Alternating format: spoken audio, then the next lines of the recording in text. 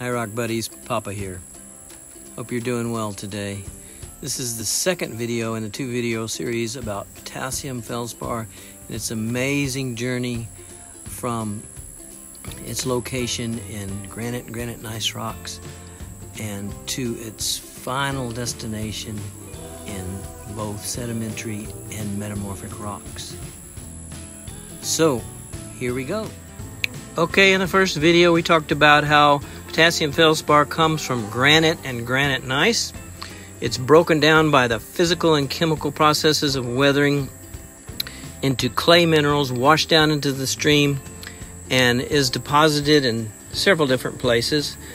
First of all, it's deposited in the sounds and bays along the edge of the ocean between the coastal plain and the barrier islands. It's also deposited in river channels when the rivers overflow their banks, and also it's deposited out into the ocean beyond the barrier islands, where the rivers that dump into the ocean can carry the small clay particles out further than the barrier islands and the sandy deltas and deposit a blanket of mud around the edge of the continent. Okay, so what happens to that mud?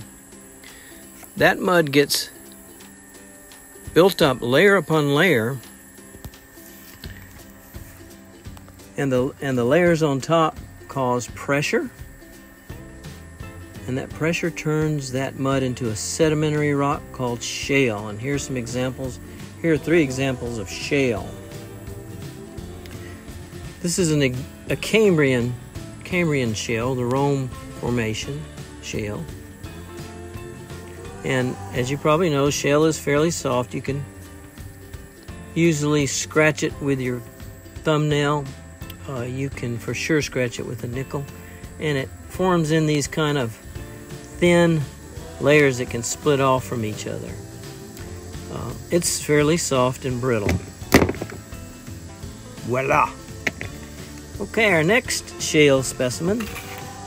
One thing you can tell about this shale is that it doesn't have a lot of organic matter in it, because this Cambrian shale was deposited before plants even existed on the land. So no organic matter. And the red color is from the iron that was oxidized as the mud traveled in these dry kind of riverbeds on its way to being deposited.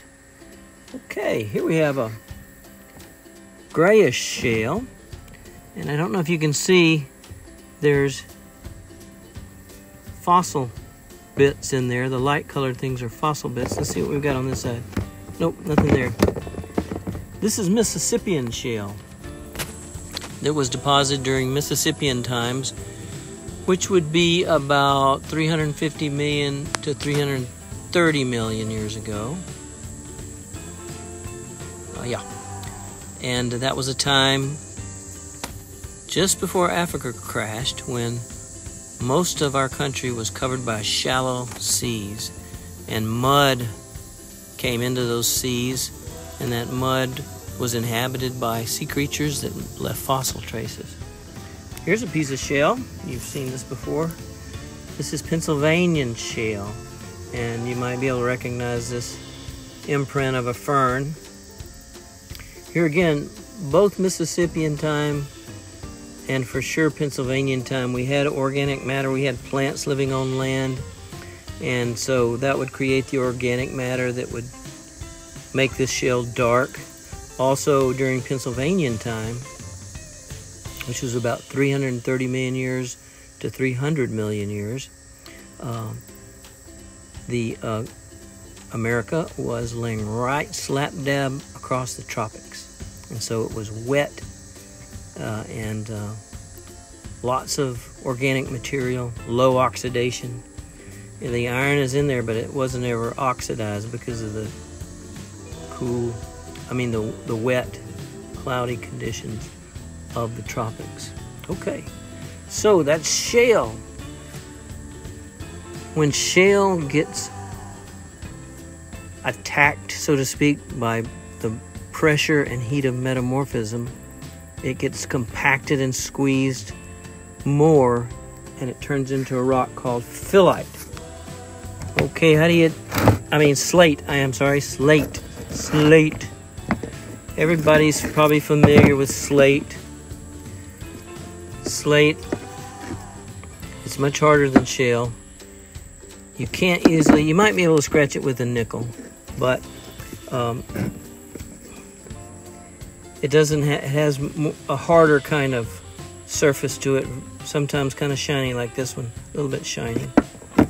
And as you probably know, slate has been used for walkways and landscaping walls and that sort of thing, and even roofs. Okay, let's apply some even more. Wait, slate is a metamorphic rock. Okay, shale is just a sedimentary rock, but the pressure and heat of metamorphism turns shale into slate, and slate is a metamorphic rock. Let's apply even more metamorphic pressure and heat to slate, and it turns into something called phyllite. Now, what's the difference between slate and phyllite? The main difference between slate and phyllite visually is that the phyllite is shiny. See, that's much shinier than the slate. There's a shiny piece. So phyllite is shiny. That's probably a piece of slate that got pushed over into the phyllite section. If you want to see some phyllite, you can go to Great Smoky Mountains National Park along the middle prong in a section, and along the road that leads from Sugarland's Visitor Center to Middle Prong, which is Little River Road. There's a lot of this Metcalf phyllite there in the cliffs. Phyllite is shiny. It has a real definite shine to it. Okay. Now let's look at the final step of metamorphism. We had shale, which is a sedimentary rock formed from mud and clay. Metamorphic pressure turns it into slate, which is harder and maybe might have a tiny bit of shine to it. More metamorphic pressure, you get phyllite. Phyllite has a definite sheen, a definite shine to it. And then you put metamorphic pressure on phyllite, and you get the final product, which is schist. Isn't that a funny word? But it's German. I don't know what it means. I'm not even going to attempt to give the German definition. But schist is shiny. Schist is spectacularly shiny. Look at this. What is that shiny stuff? It's muscovite mica.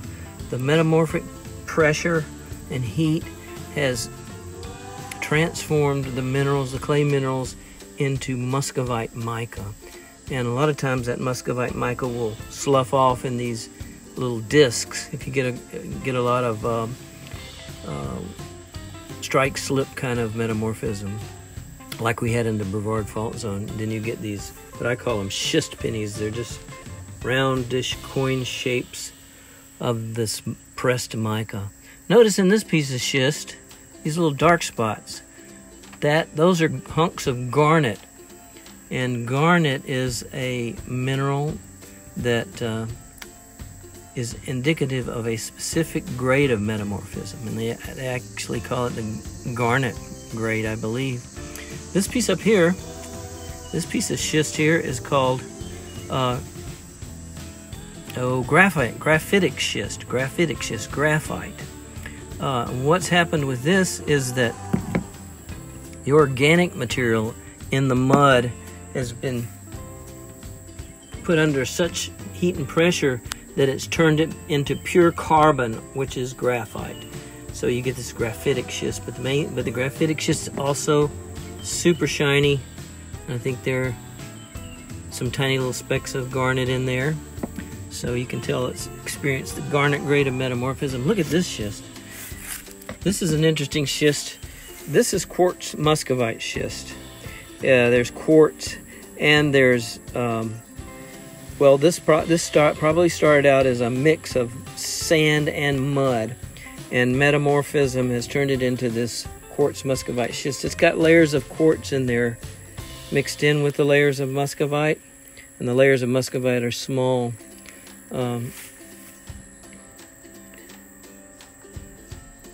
This brown stuff is very likely to be selimonite, which is another mineral that indicates a very high grade of metamorphism. And just looking at this quartz muscovite schist, you can tell it has experienced a whole lot of metamorphism. Here's another quartz muscovite schist, and you see the garnets in there? Yeah, and see the reddish kind of color, the purplish reddish kind of color? That is pyrite, which is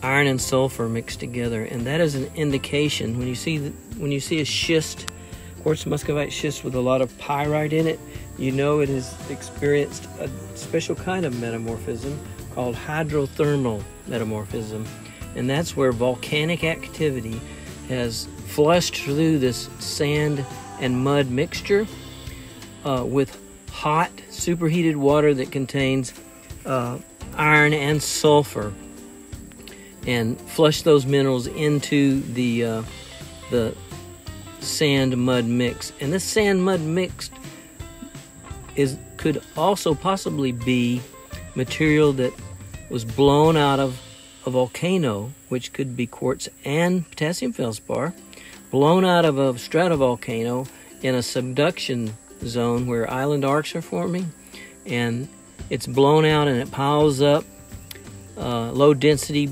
piles up under the water on the flanks of the volcano, and these black smokers that are being produced on the seabed nearby from the volcanic action below flush through this material and cause hydrothermal alteration to occur, which imparts the reddish pinkish color.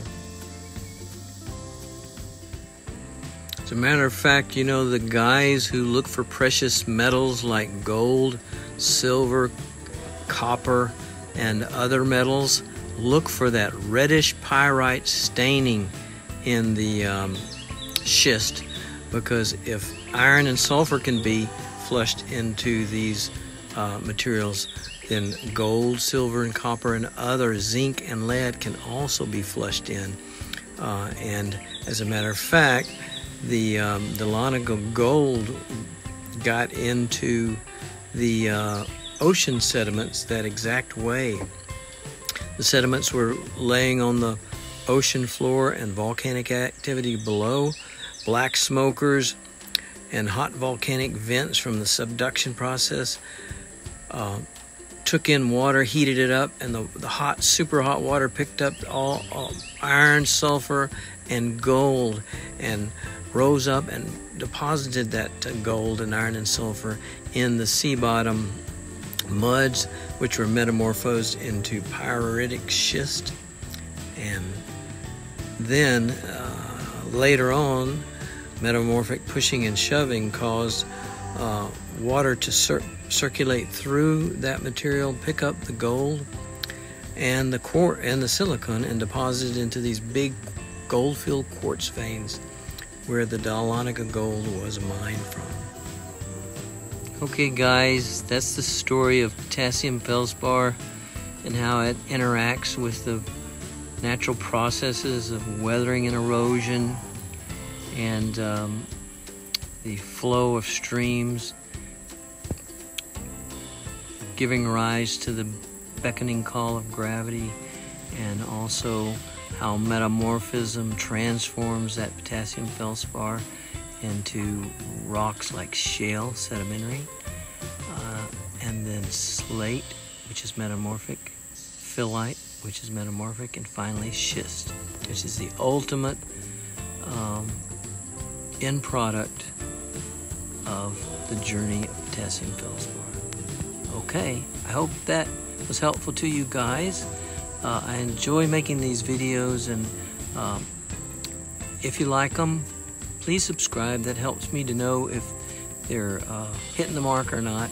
And you guys have a great day. I love to hear from you. I love to hear your comments, because I'm interested in you, and I'd love to know what you guys are up to. So, all right, have a great day, and Papa out.